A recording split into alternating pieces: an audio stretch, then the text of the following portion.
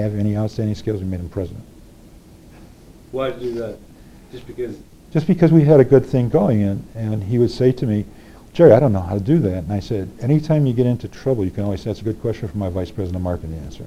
So we had a teamwork with that. It's just like a family. And you got to choose your partners very carefully. My problem was that, and I've always started companies with PhDs, without MBAs. I don't like a PhD with an MBA because then they know everything. PhDs have a very focused on what they're doing and accomplishing. And they listen good. They're smart enough to know what they don't know.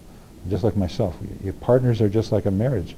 You better pick the right partner because you're going to be in it for a long period of time.